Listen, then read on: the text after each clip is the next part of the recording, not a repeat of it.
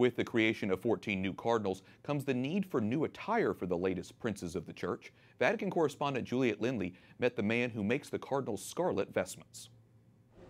Hidden away in the heart of Vatican City, behind an unassuming doorway, I find a tailor like no other. Eti Ciccioni used to create high-fashion gowns and robes. Today, his creative focus is on handcrafting cardinals' vestments. Nell'alta moda si cambia continuamente. Eti says the world of fashion is constantly changing, but the world of cardinals' vestments hasn't changed in centuries. Pope Gregory X installed scarlet as the color for cardinals in the 13th century.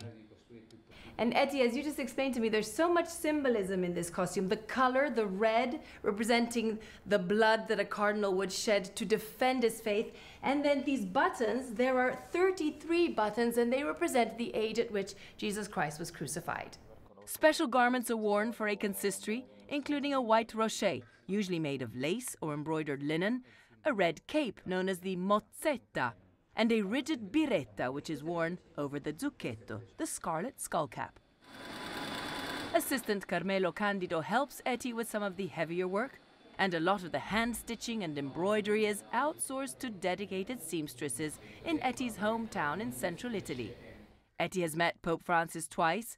Pope Benedict baptized one of his children, and John Paul II gave Eti and his wife their wedding blessing. From top to toe, it takes 4 days to make a cardinal's vestments, and the cost is almost $1,500. The Vatican tailor, who also handcrafts the Swiss Guards' trademark uniforms, says creating clothes that so strongly symbolize the Catholic faith makes his soul soar. At the Vatican, Juliet Linley, EWTN News Nightly.